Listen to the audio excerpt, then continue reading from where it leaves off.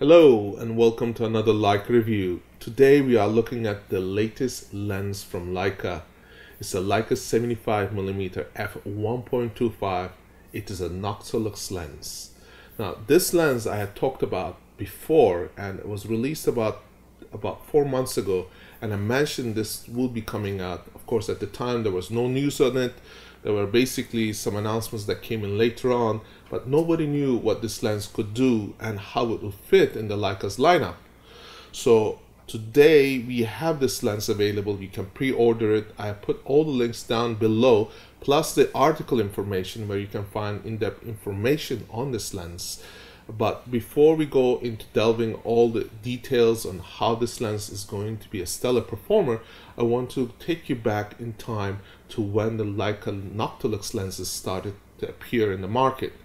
Now we're going back 40 years, over 40 years, and we're looking at this lens, which was first produced at f1.2. It was a 50mm lens, which was later on perfected by Dr. Mendler, which ran for over 25 years to almost 30 years as the lens of choice. That was a fast lens, and it was at f1.0. And then later on with the new Noctilux, which was at 0.95, it was an incredible lens as well. So we have this progression of lens that has gone up from f1.2 to f0.95, and it was only produced at 50mm focal length. So today what we have is a lineup of lens that is going to fill a range of focal lengths. So we're going to have the 50mm, we have the 75mm at 1.25. Now you might be asking, why is it not a 0.95 or f1? Because at the focal length of 75mm or 90mm, it gets even harder to bring that number down, the aperture opening. But what you will have, which is something that Leica also mentions, is that you will have a very deep bokeh, more so than if you had it with the 50mm at 0.95. Now most people think of Noctilux as just a low light lens that can capture images with great bokeh, but we also have to look at it as why this lens was so fast and why it was produced. Because if you look at this lens as just an overall lens, you are missing the point that this lens was designed to be actually a portrait lens, because it separates the subject matter from the background. And it is for this reason it has been the choice of many photographers for many years.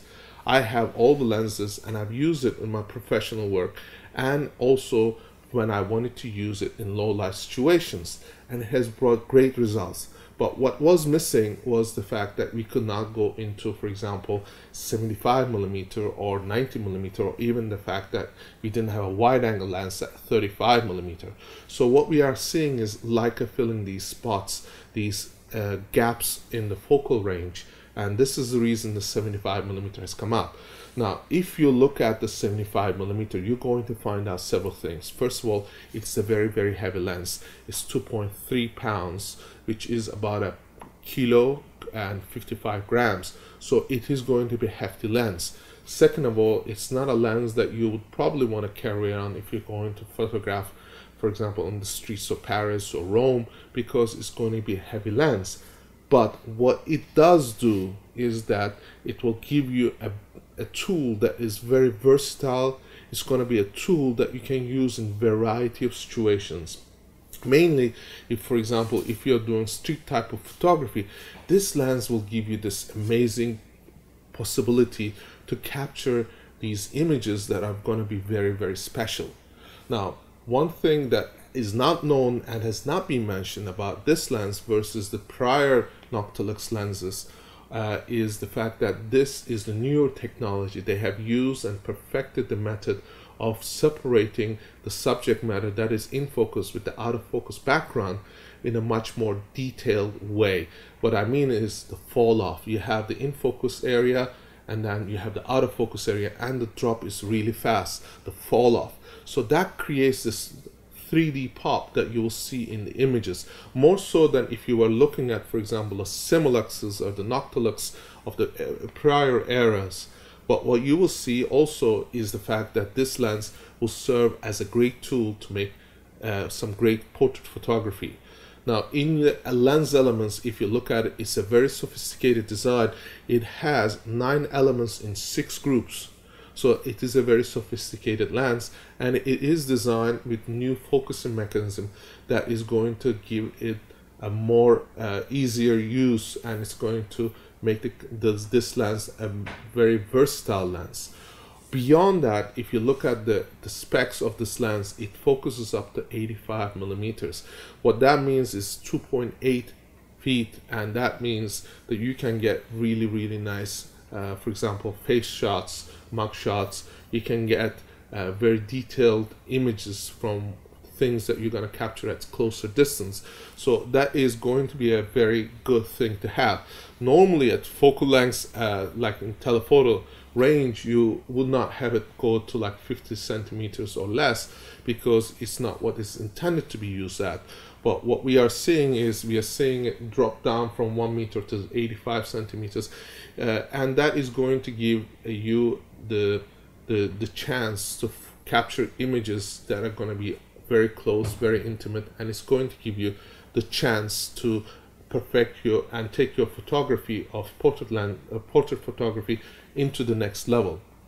Now, beyond that, if you look at it, it has one of the most beautiful features, which is the 11 diaphragms, which is the blades on the aperture. What that means is the more blades you have generally translates into a rounder bokeh, and that is what we would like to have in these photographs, because when you look at the photographs, you realize that the bokeh has to have this beautiful, if there's a light source behind the subject, what you will find is that, for example, if it has 5 blades or 7 blades, you'll have these octagonal shapes or various geometrical shapes, which is not something that you would like to have in, for example, portrait photography.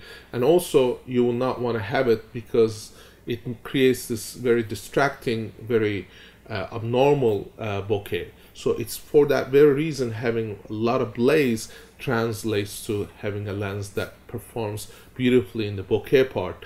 And that is something that I've mentioned in my other articles when I compared, for example, Canon f1.2 to, for example, Canon to Nikon lenses, and also with the Noctilux. So what we are having is all these lenses that have different blade settings translating into different bokehs. This is why it is not that important to have as wide opening as is to have the blades. Number of blades do make a big difference. So this is one of the things that I wanted to mention before I go into explaining a little bit more about this lens. Now, if you look at this lens and you are stopped to f2, f2.4, for example, what you will find is that the image still retains that beautiful bokeh characteristics. So a lot of people have asked me and said, it's gonna cost what, $13,000 to purchase this lens. Is it worth the price? Well, if you're comparing it to, for example, other lenses that are very fast in the market, well, this is not something new. This is a fast lens, and for example, Canon has been producing fast lenses at 85mm f1.2 since, for example, 1970s. But that doesn't mean that it is a great lens. It just means that it's a fast lens. So just having a fast lens does not always translate to having great image quality. The image quality depends on the kind of elements that are used in the construction, in the design of the lens. This is why it translates to having great image if you all combine these characteristics into one. That is, includes the aperture blades, it requires the lens elements, it requires the way that the light travels within the lens. For example, apochromatic aberration is a major issue, and this lens, for example, has avoided a lot of those problems. Why? Because if you look at the lenses that were produced by Leica in the past, for example, the 75mm Simulux at 1.4, which is no longer in production, we'll see that it had beautiful elements that reduce the purple fringing, for example. If you look on the newer lenses side, you look at the 75mm Summicron at f2, what you will find that it's the apochromatic lens, which means that it does not have chromatic aberration appearing in the photographs. This is something very, very important, and especially if you are going to be doing video, this is extremely important because it's very hard to remove chromatic aberration from video. In the photographs, you can take the photograph and in the, for example, Lightroom or other softwares, you are able to remove it, but that doesn't mean that the image is going to be perfect. What I prefer to do is to get a great image right from the camera, and this is one of the lenses that delivers that technology. Beyond that, if you look at this lens as a general use lens, you can do all kinds of things. I mean, there is nothing that will tell you that you cannot use a telephoto lens to do landscape photography, and it is a landscape photography if you know how to use this lens in situations where you take it out to, for example, an area where you are going to capture a certain portion of that landscape and it will look beautiful. For example, one option would be like if you were to take it out to Grand Canyon, you may not want to capture all the landscape, but you may want to be certainly focusing on certain aspects that appeal to you in that photograph. So this is one of the lenses that you can use it for all those purposes. So it is a very versatile lens. It is a lens that I really like. Now, the question always comes down to, is it worth the price? Well, Leica lenses have never been cheap. They have never been the kind of lens that you go and buy just because it is a cheap lens to buy or own. You buy it because of its quality, because of what it delivers. Now, considering other lenses in the market, of course, it's considerably higher, and it's a lens that you would want to own it because it's a lens that will give you a lifetime service. Now, at the point where it's going to give you a lifetime service, you might say, you know what, I don't mind paying 2 times or 3 times the price, especially since you're going to be using this with your Leica system.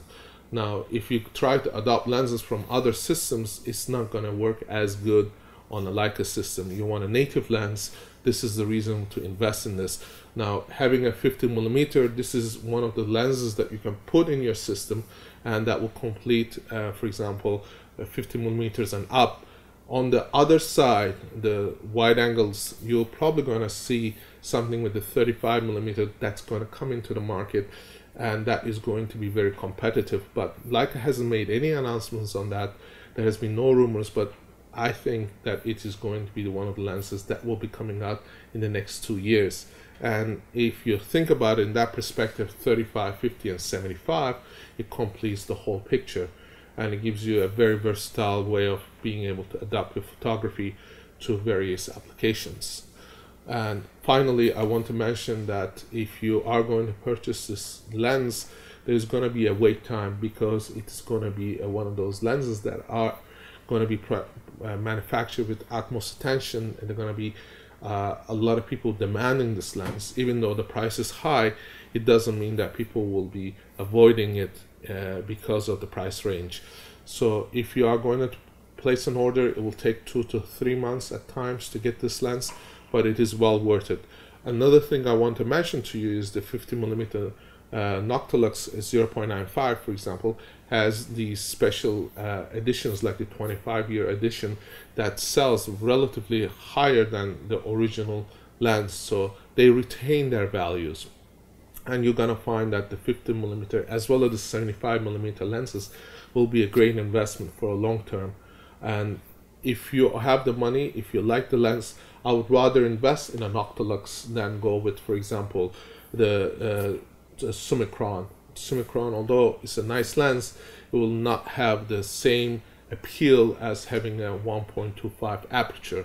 This is the reason I don't mind investing into a lens like a Noctilux 75mm, especially when you compare the prices. Of course, Noctilux costs more than Summicron, but that you're paying for that difference in the bokeh, you're paying the difference for that appeal in the look. And for me, there is nothing as good as a Noctilux to use in all kinds of circumstances.